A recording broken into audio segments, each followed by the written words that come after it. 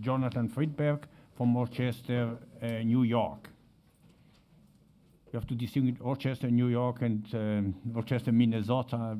I know that there are even patients who sometimes go get off at the wrong airport. to the wrong place. Ours is the big Rochester. Well, thank you so much. This is a challenge to try to summarize 4 or 5 days worth of material in a short period of time, and there were a lot of very exciting clinical discussions. Summarizing this as far as thematically, I think that, put simply, this is a great time in lymphoma clinical research. We're at a time, really, we have a wealth of riches to choose from as far as novel agents, probably more novel agents and more potential combinations than we even have patients. And that's a wonderful time for us. And I think what we've seen at this meeting are a number of studies that look to refine novel therapies. That refinement might include alternative schedules, alternative doses, and novel combinations. One of the challenges, I think, was highlighted at a session of this meeting is that when you put some of these novel agents together, you do see some unexpected toxicities. And I think it pushes all of us to be cautious that even though many of the novel agents are very well tolerated by themselves, there can be unexpected toxicities that occur when they're combined. And I think that will have implications on how we develop these combinations moving forward. I think the result of these investigations that we've seen here will likely be larger randomized trials of these novel combinations in certain disease settings. So with that thematic introduction, there were a few abstracts that I think are likely to potentially change practice in the near future, and some of these we really heard for the first time at this meeting. One of them was a large randomized trial conducted in the United Kingdom called the RATHL, R-A-T-H-L trial. This was a trial in Hodgkin lymphoma that explored treating patients based on the result of PET scanning. And this concept of response-adapted treatment has been around for a few years, the idea being that if you respond quickly to chemotherapy, you're likely to do better than if you don't. And we may be able to pick out patients early who aren't responding optimally to chemotherapy and change their treatment. The main emphasis of the RATHL trial, though, was to look at patients who responded quickly to standard ABVD chemotherapy and explore whether taking one of the drugs out, called bleomycin, could be safely done. And the reason why that's important is that bleomycin can cause lung injury and have a risk of death in a low percentage of patients. And with hundreds of patients enrolled on this randomized trial, it did appear that you could safely remove bleomycin after the second cycle of ABVD. And whether physicians will do this immediately, I don't know if that's clear. I think oftentimes we wait for the manuscript to come out to really understand the data. But in the treatment of Hodgkin lymphoma, a common debatable topic is, if somebody isn't doing well, how much pressure do I need to feel to keep going with the bleomycin? And I think we're going to see bleomycin eliminated much earlier than it used to be. And hopefully that will improve the ultimate outcome for patients. So that was a very important abstract.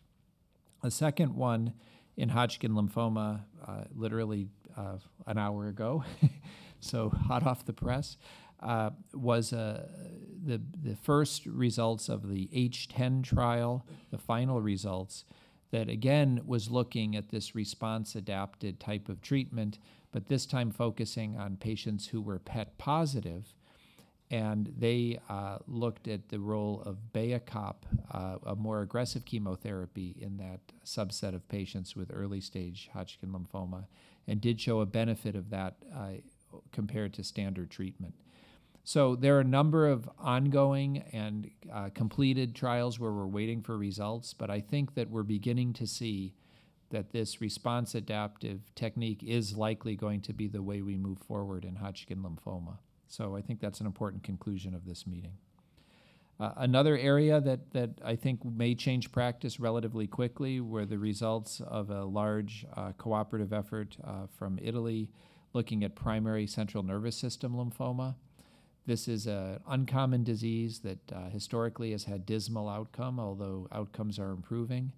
And this was a two-part trial, but the first part was presented here where they looked at 3 different induction regimens and showed that the addition of thiotepa and rituximab to standard methotrexate and cytarabine had not only response benefit, but overall survival benefit.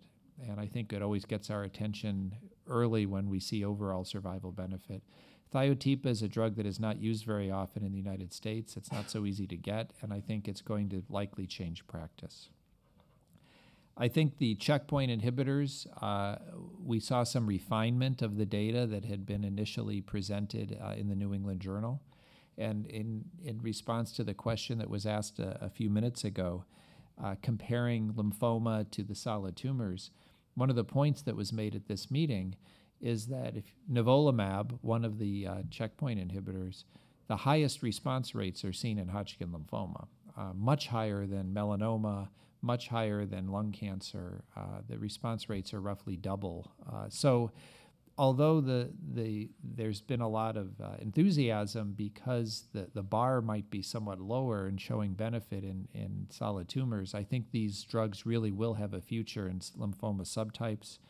And I think the presentation that we saw looking at the longer-term follow-up of patients on the nivolumab trials only increases our enthusiasm because it's demonstrating that the responses are durable. And I think that that's likely going to be rapidly moved earlier in the course of treatment of diseases like Hodgkin lymphoma, as well as exploring various combinations. And as many of you know, there are a number of these agents that are currently under development by several different pharmaceutical companies.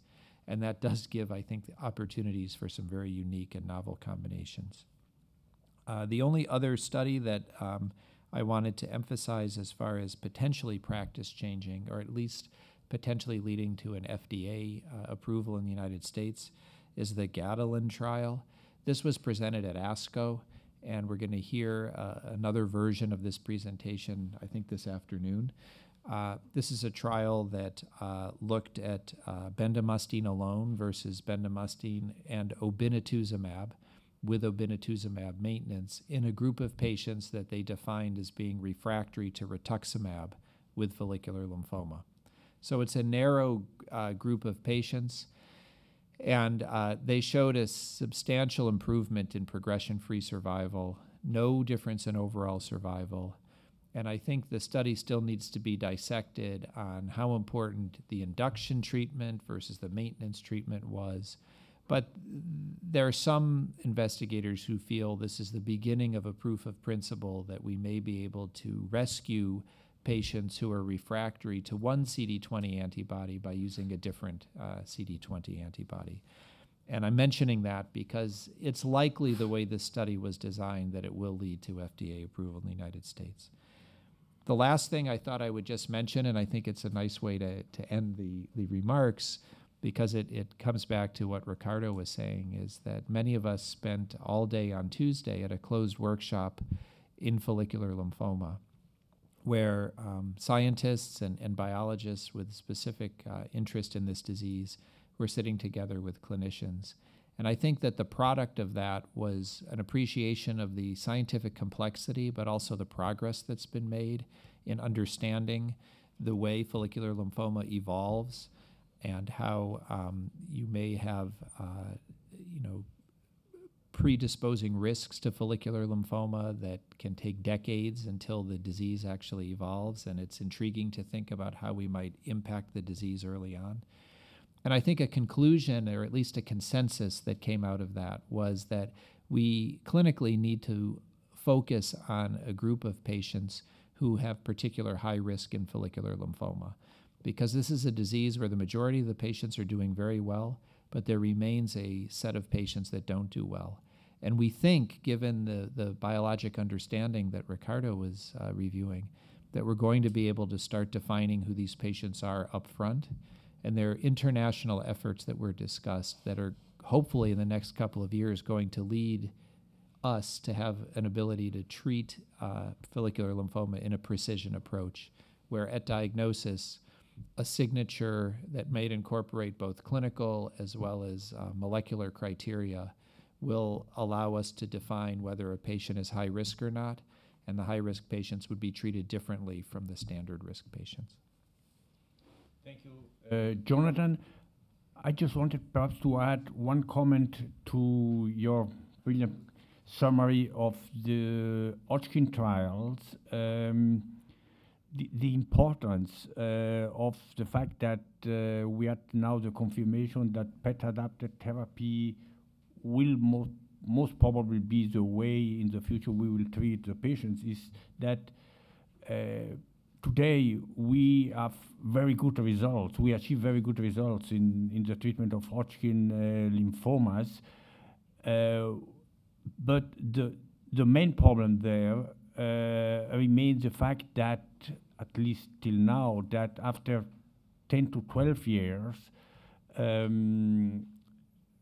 second tumors, which are therapy-related, or deaths because of cardiovascular diseases, which are also therapy-related, are more common than relapses of the disease. So if we want to improve clearly further the outcome, the first thing that we have to do is that to avoid late complications, and most probably PET-adapted therapy will allow us not to overtreat the majority of the patients, overtreatment, which is leading then to this late toxicity and to more deaths than basically later on because of relapses of the disease. So